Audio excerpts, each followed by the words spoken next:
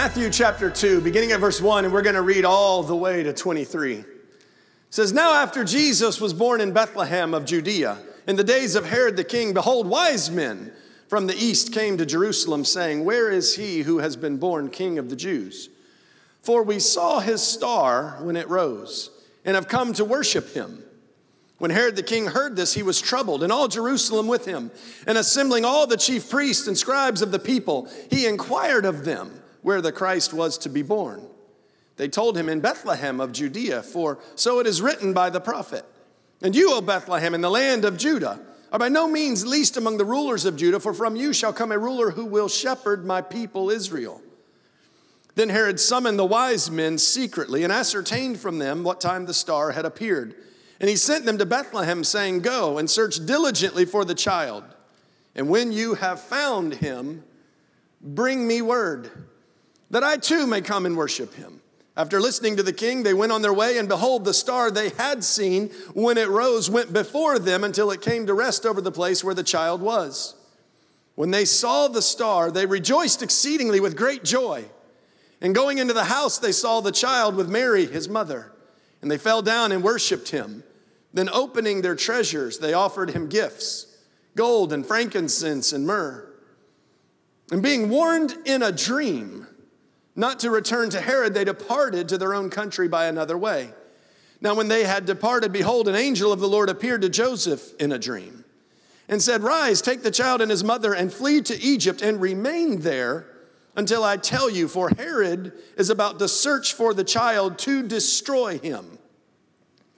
And he rose and took the child and his mother by night and departed to Egypt and remained there until the death of Herod. This was to fulfill what the Lord had spoken by the prophet. 'Out of Egypt I called my son.' Then Herod, when he saw that he had been tricked by the wise men, became furious, and he sent and killed all the male children in Bethlehem and in all that region who were 2 years old or under, according to the time that he had ascertained from the wise men. Then was fulfilled what was spoken by the prophet Jeremiah. A voice was heard in Ramah, weeping and loud lamentation, Rachel weeping for her children. She refused to be comforted because they are no more. But when Herod died, behold, an angel of the Lord appeared in a dream to Joseph in Egypt, saying, 'Rise, take the child and his mother and go to the land of Israel, for those who sought the child's life are dead.' And he rose and took the child and his mother and went to the land of Israel. But when he heard that Archelaus was reigning over Judea in place of his father Herod, he was afraid to go there. And being warned in a dream, he withdrew to the district of Galilee. And he went and lived in a city called Nazareth, so that what was spoken by the prophets might be fulfilled, that he would be called a Nazarene." Now, other than just it's always a good idea to spend a good portion of time in the gospel of God, I think I read all of that so that we might see all of the supernatural conversation that was going on. We see this mix of conversation from God to his people. We see where he spoke to them through the written word, and we see where he spoke to them through dreams, and we see where he spoke to them through the wisdom of others. Sometimes I find myself just asking God for something, asking God for wisdom, and then I'm only waiting for him to speak directly to me, and I'm not looking to the sources or the channels or the streams that he has ordained as voices into my life. I sometimes just always want to hear only from him, and I neglect all the other places where God would speak to me. And spirit-filled people, we are like sometimes the worst about this. Because we feel like because we've been filled with the Spirit, with the evidence of speaking in tongues, or because we believe that the gifts of the Spirit are still in manifestation, we think they're all in manifestation to us, not to someone or to us through someone. We think it's always like directly to us. But isn't that sort of the beauty of the Christmas story? Is that the Word became flesh. That the Word from heaven became flesh through the virgin girl named Mary. Now, there were a lot of people who were not looking to someone like Mary to receive the Son of God. So because she was discounted, we actually discounted the Word of God that became flesh and was born through her womb. And we many times can reject wisdom because we're not listening for someone through whom God has ordained wisdom to come from. We've decided God can only speak here or God can only speak there. And when God speaks from this place, all of a sudden we push back because we are not open. If we would find ourselves understanding the voice of God, we wouldn't be so picky about where the voice comes from. Because what we would recognize is His voice, and it wouldn't matter the channel through which He chooses to speak through.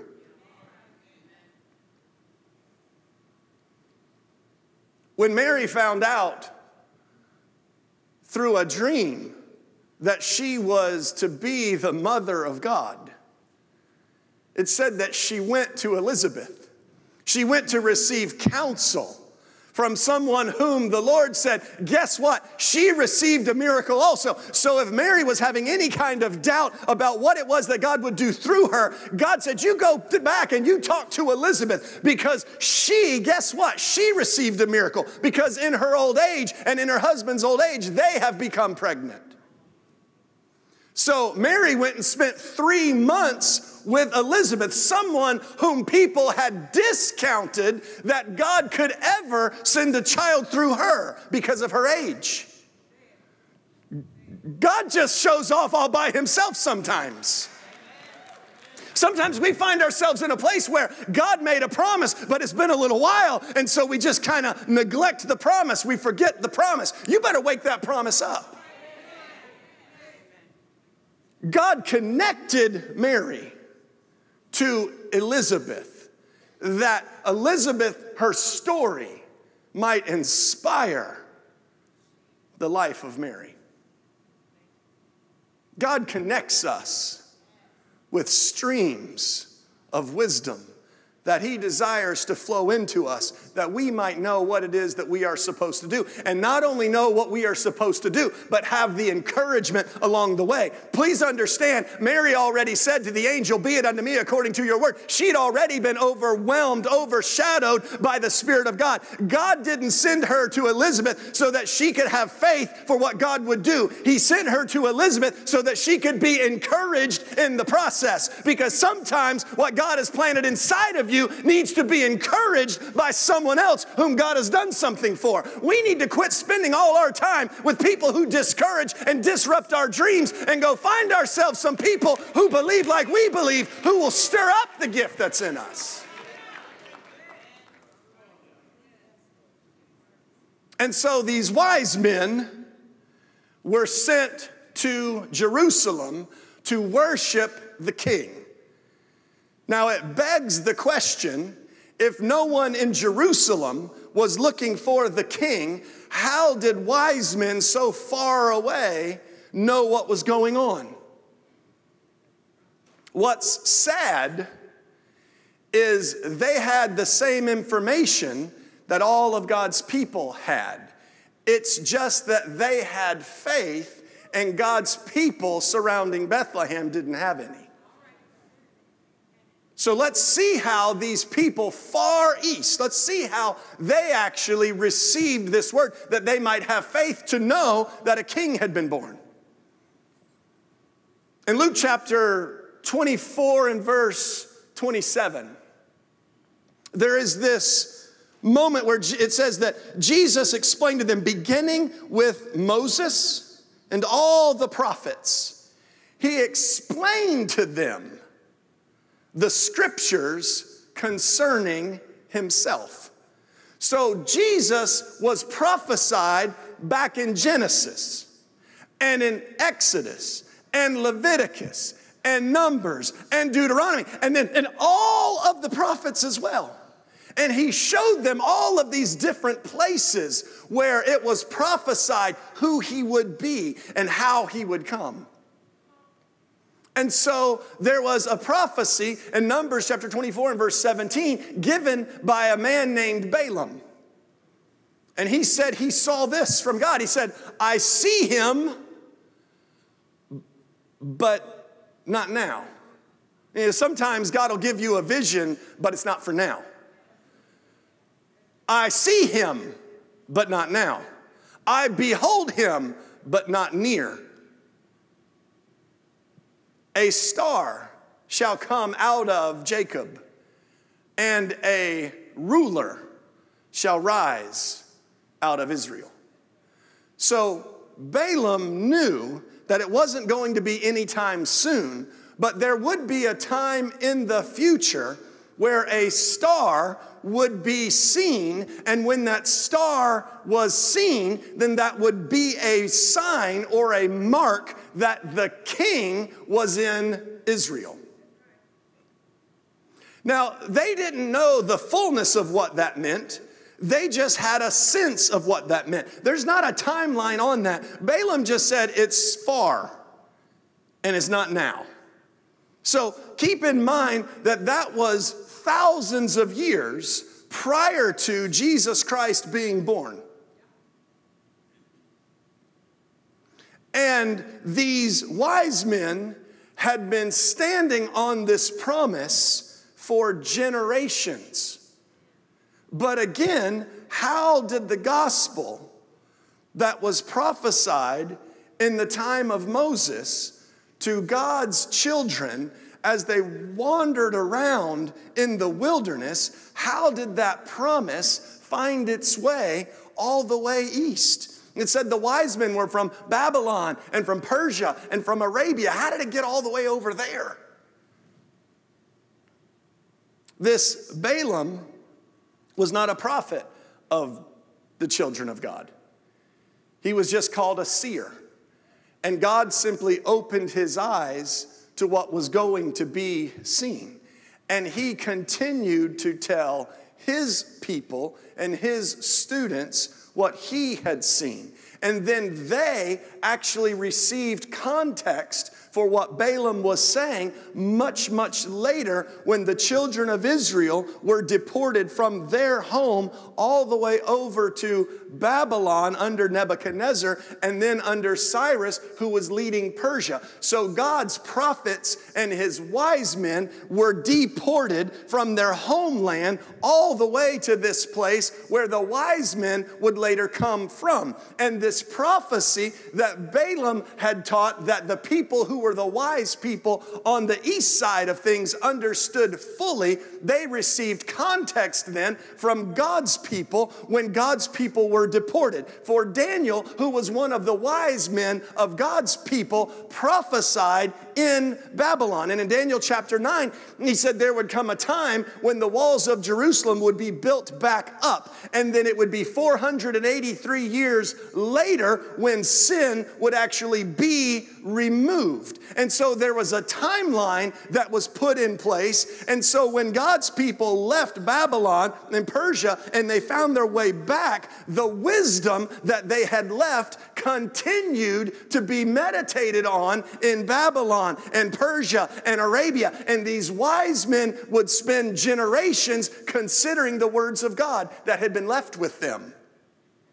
Now, it still blows my mind that they counted these things more holy than the people whom God spoke them for.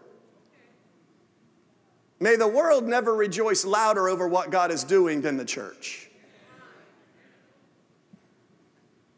And if you're just curious if the numbers line up, some of you enjoy numbers, let me just kind of throw this as a sidebar. We see that John the Baptist, that Tiberius began to rule in 14 AD. And it said John the Baptist began his ministry in the 15th year of Tiberius. That means John the Baptist began his ministry in 29 AD.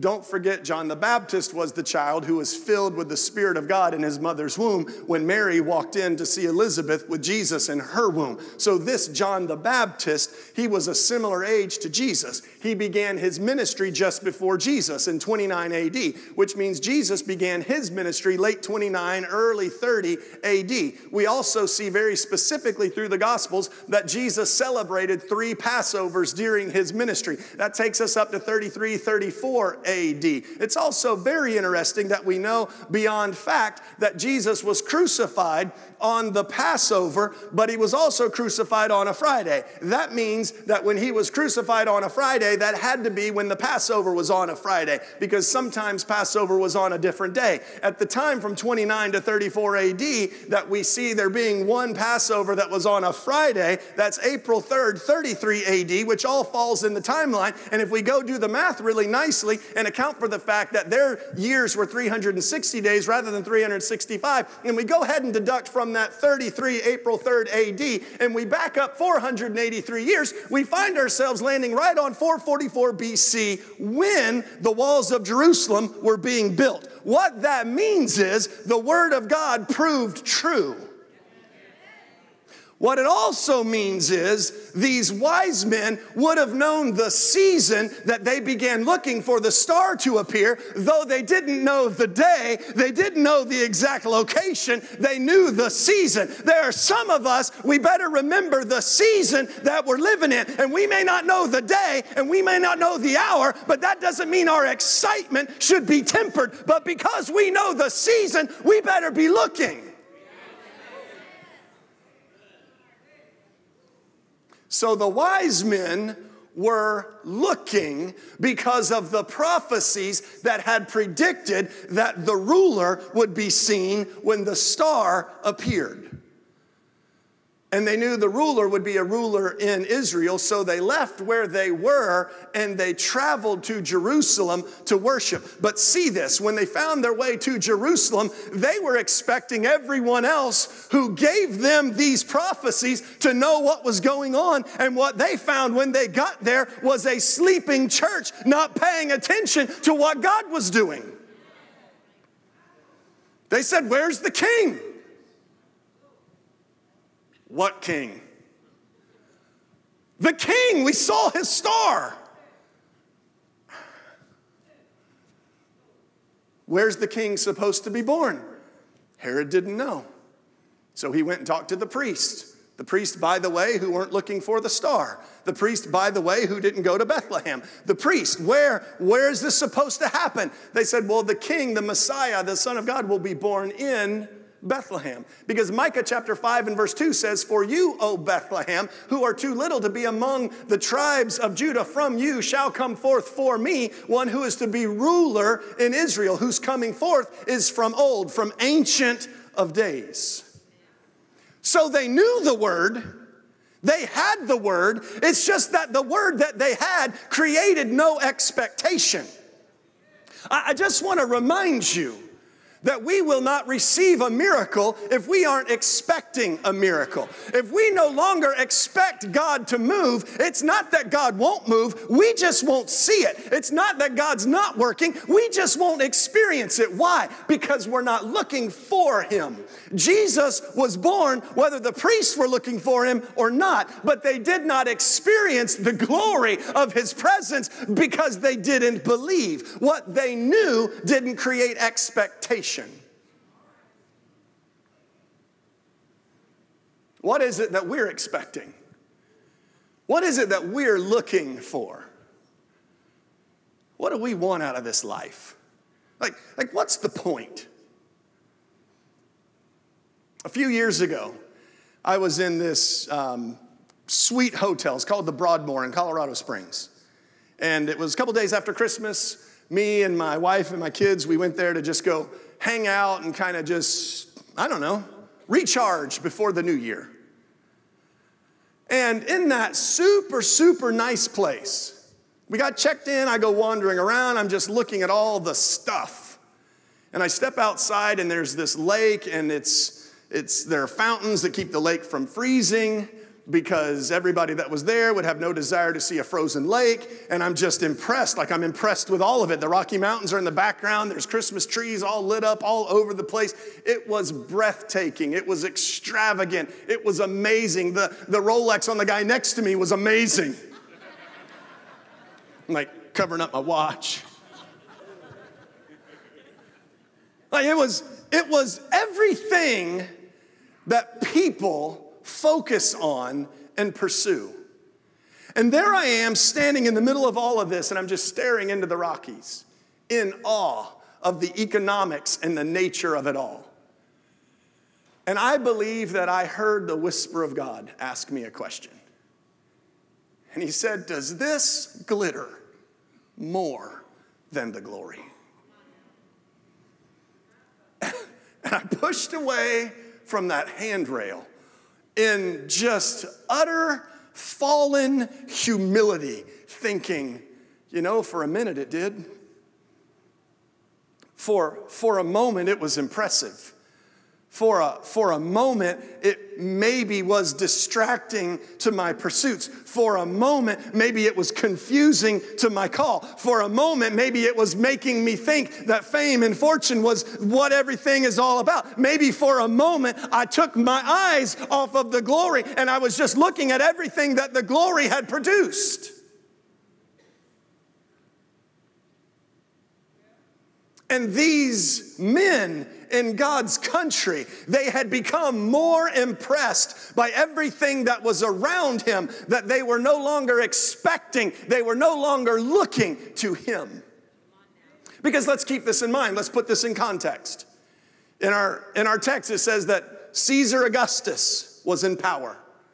Let's understand him fully. Julius Caesar was the ruler of Rome before Caesar Augustus. 40 years before Jesus was born, they would give Julius Caesar the name Julius the Divine. In other words, Julius the God. Julius would die. The Ides of March. Beware the Ides of March. And then in his will, he would heir his throne to his grandnephew, Octavius. Octavius then becomes ruler of Rome, and he is given the name Caesar Augustus. And 27 years before Jesus was born, they give Caesar Augustus the title Divi Filius, Son of God. That's history. And Herod, who was the ruler of Jerusalem and the surrounding areas, who ruled that area under Julius Caesar and under Caesar Augustus, because he had done so much for them politically. He built them their great temple, renovated it, made it so much bigger and more extravagant. He gave freedom to the Jews to worship in and out as they pleased. Because he had done so much for them at a political level, they called Herod King of the Jews. So here we have God and the Son of God and the King of the Jews all in this ruling class, and the priest had become very comfortable with their power structure. They had become very comfortable with the systems, and instead of looking to God for their deliverance, they were looking to the systems for their deliverance. They were looking for the system to make them a promise. They were looking for the economics to give them prosperity, and they were no longer looking to heaven.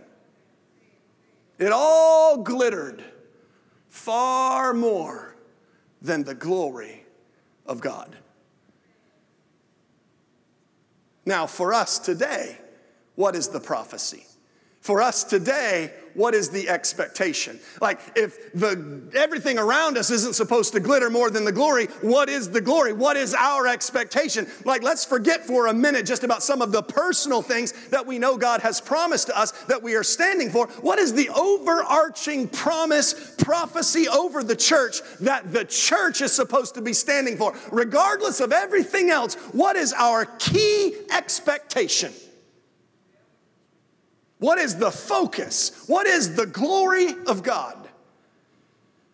In Revelation chapter 22 and verse 17, it says, "The Spirit and the bride say, come.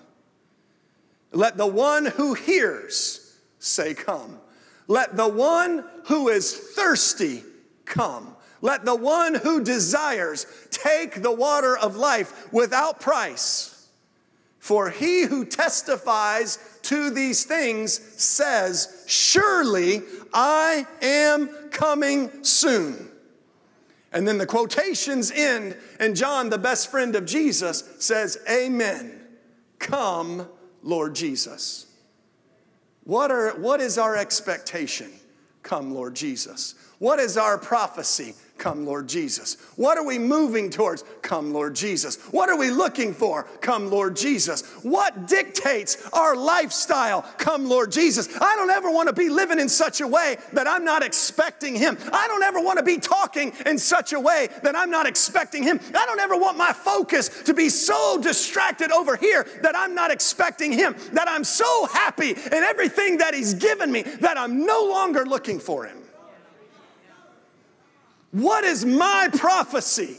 Come, Lord Jesus. Why? Because he said, surely I am coming soon. And the church, the Spirit and the bride have been saying this for 1,987 years, and we'll say it every single day until the fulfillment of that promise. And we'll look to the heavens until the fulfillment of that promise. Because when we take our eyes off the heavens, we become satisfied with the earth. And when he shows up, we don't see him.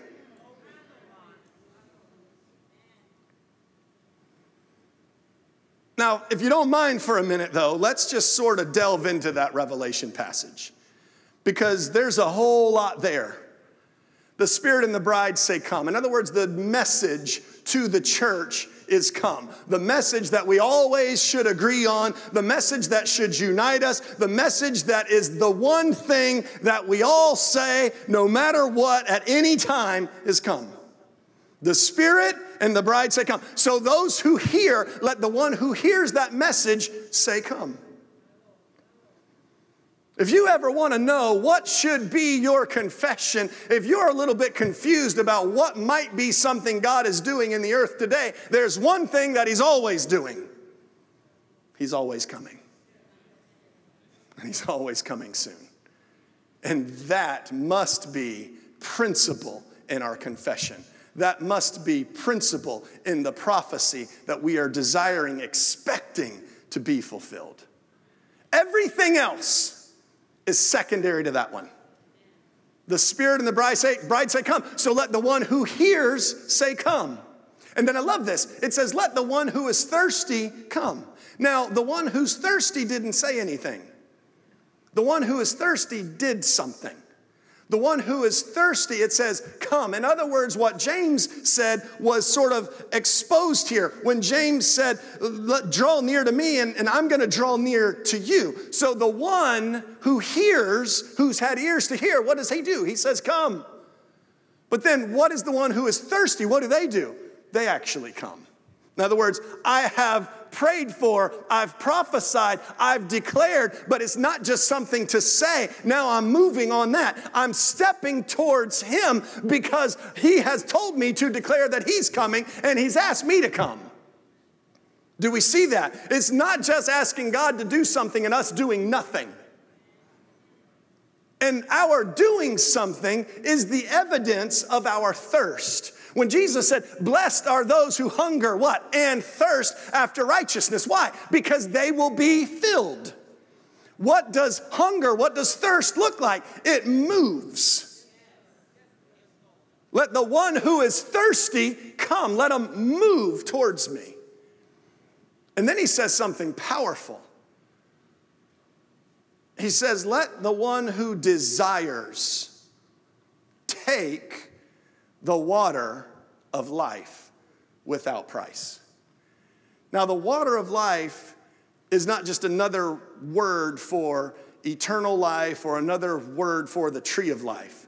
The water of life that we see explained a little earlier in Revelation is that river of living water that flows from the throne of God and the Lamb of God. If you grew up Catholic, you understand when you said, I believe in God the Father, I believe in God the Son, I believe in God the Holy Spirit. Why? Because that he proceeds from the Father and the Son. That's where that comes from. The water of life proceeds from the throne of God and the throne of the Lamb. That Spirit of God is the water of life that flows from God's throne. But guess how it flows onto the earth? Jesus said, out of your belly will flow rivers, what? Of living water. This is what he said about the Holy Spirit, who had not yet been poured out. So when we see this living water that is without price, it says we are to desire that. The Apostle Paul in 1 Corinthians chapter 12 and 13 and 14 said you should desire spiritual gifts. So I desire the movement or the activity of the Spirit of God, and I receive it. It says take it. The gifts of the Spirit of God are to be received. But it seems like in order to receive them, we have to step away from some things. It says the one who's thirsty, come. So I have to let some stuff go in order to have margin in my life to receive. Because if I'm already full of the world, I don't have any room for the supernatural. So I have to step away from the carnality of the world so that I have space for the supernatural in my life. Jesus said it like this: when you have the bridegroom, when you have the thing that you want from God, when you have it, you're not fasting. Why? Because you're too busy rejoicing. You're too busy having a good time. You're too busy being excited about having the fulfillment of the promise that God made you. When I receive, that's where I celebrate. But in the absence of what I'm asking for, he says in that time, when you don't have the bridegroom, you need to fast. Fasting is simply stepping away from something that might be a distraction to receiving from God. Because there comes a point where man cannot live by bread alone, but can only live by every word that proceeds from the mouth of God. And so if I satisfy myself with everything that is carnal, I'm not even looking for what God will fill me with. I might say I desire him, but I'm not moving towards him. So it's just language that says come, but it's not thirst that's moving towards him. Now, I'm not talking about sin right now, because this is where a lot of us is like, we just got to quit sleeping with our girlfriend or our boyfriend, like straighten up, and then now I can. I'm not talking about sin. I'm talking about carnality. That's not something that's wrong. It's just not best in your life right now, because you need to quit focusing on everything that's on television or on your laptop or on your device, and you need to just sort of fast from some things so that you can focus on him. Anytime in my life where I'm not receiving from God that which I desire most, I can near always see where I have just become a little bit too satisfied with the fun that surrounds me. And you know, a lot of times it's nothing that's wrong. Like, there are times where your kids are just demanding. This one wants this, and this one wants to go here, and that one wants to go there, and that one needs this, and that one needs that. And it's not that it's wrong. But there are those times where we have to tell our kids, you know what? Not today. That's not a no forever. It's just a no for now. Because daddy's got to take a couple of days to get into the presence of God and fast some things and push away from the table over here and pull myself up to God's table that I might receive what he has. And I have found that the older that I get, the harder it is to receive from God. And it's not because like I'm more inclined to be intuitive or academic or whatever. It's really more that I'm just so filled with everything else, and I have so many other responsibilities and obligations that I'm constantly considerate of these things, and I'm no longer seeking for the glitter of the glory of God. I've become satisfied that my kids hug me and love me. I become satisfied that my wife loves me and hugs me. I've become satisfied that if I want to go get a Coke, I've got enough to go spend $1.07 at McDonald's to get a Coke. I'm just satisfied. And so I'm no longer seeking the glory of God. And the glory of God will always come at a price, but it'll cost you nothing. Like, this isn't an offering pitch. He says you're going to take of the Spirit without price. Whenever you find somebody that's making it sound like if you didn't get something from the Spirit of God, send them $500. You keep your $500 because there is a gift greater than what you can buy that comes without price. And it's about pushing away from the world. It's not about giving something. It's about getting away from something because God wants to give you something. And then that gift you receive. And sometimes people wonder, like, why are Spirit-filled churches so, why are they so animated? Like, doesn't that bother you? No, it doesn't bother me. It excites me. When I think about all Jesus went through in order to give us the Holy Spirit, like when I receive that which he promised, it brings joy in my heart. Like nobody, do you ever like giving somebody something and they're like, thanks? No, it's the most obnoxious thing ever. Like, let's just put this in like really easy math terms. Let's just say you paid $80 for somebody for a gift. $80 sounds like a good gift to me. $80. There's people, wives right now, they're like, $80, and don't you settle for that. Stupid preacher, cheap, he's cheap. $80 is a pretty good gift. $80. Let's go $80. Think about what it takes to get $80. Like if you make $10 an hour, you have to work 8 hours. Not work 8 hours. You have to do 8 hours worth of work that they're paying you for. There's a whole bunch more that goes into that. Like you just have to get up and get ready. You don't get paid for that. Then you have to get in your car and spend gas money and make a commute to get there. Let's say all that takes you 20 minutes. Maybe you can get ready fast. Maybe you live close. Now I've got 8 hours and 20 minutes invested in this $80 gift. 8 hours and 20 minutes of my life. Well, then I've got 10 minutes to get back home. So now I'm at 8.5 hours. And then I realize in order to work 8 hours to get paid for, they're going to make me take a break for 30 minutes, and they're going to pay me for the 30-minute break. Now I have 9 hours in this whole thing in order to give you a gift. And if you're one of these people that likes it wrapped, now I got a whole lot more time. Because you go to wrap it and you go to unroll it and the paper's this big and you thought it was this big because somebody used the majority of the paper. And then you can't find the tape. You can never find the tape. The kid's got the scissors up in the room, so you got to go find that and chase that down. Next thing you know, you're going to Walgreens to get some tape and another roll of paper, and you finally get back and get the thing wrapped up. And if I take my work time and my hassle, now I've got 10 or 11 hours in this gift. 10 or 11 hours of my life in this gift. And I bring it on Christmas. And they take it, and they open it, and they go, thanks. Thanks? Not hours of my life. What do I want to see? I want a Thanksgiving that is due my 9 hours.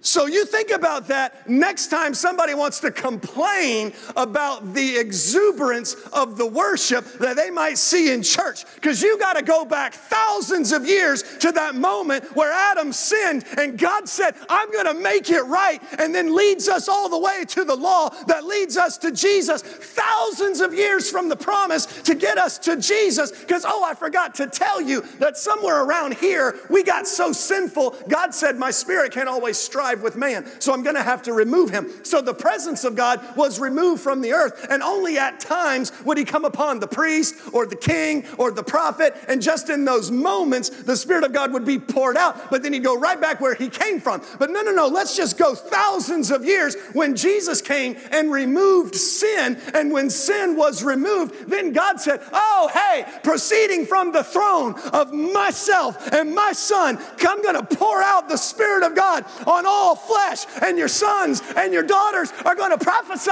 And so all of a sudden, I have the realization of that gift that I desired, and so I just can't help but give him glory.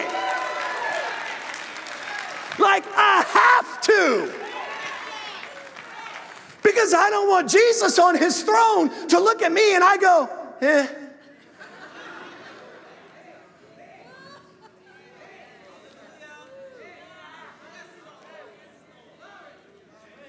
See, I worship with expectation. I glorify by faith.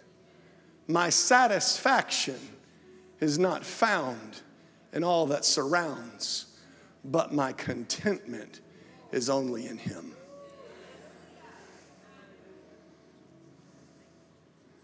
The priests weren't looking. The wise men were looking. Let me end with this. God has given his word into your hearts. God has prophesied to many of you. You have received somewhere in your life the promise of God that you haven't seen yet. And your faith is fading. The faith of the priests faded, but the wise men still expected. They kept the word. It said that Herod, when he found out what was going on, that he gave the order for all the boys 2 years and younger to be killed. He sought to snatch the word. Please understand, it was the word that became flesh.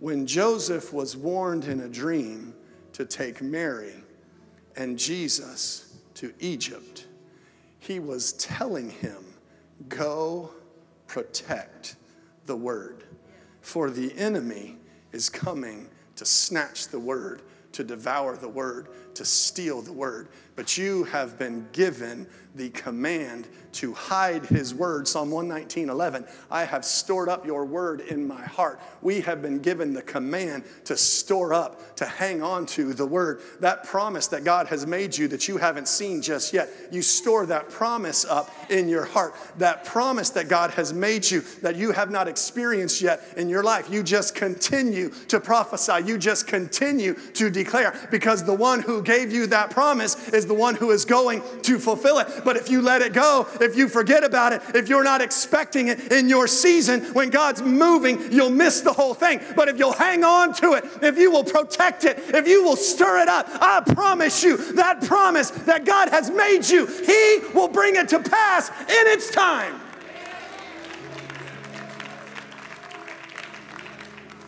And so we thank him for his promise, and we remind him of our expectation.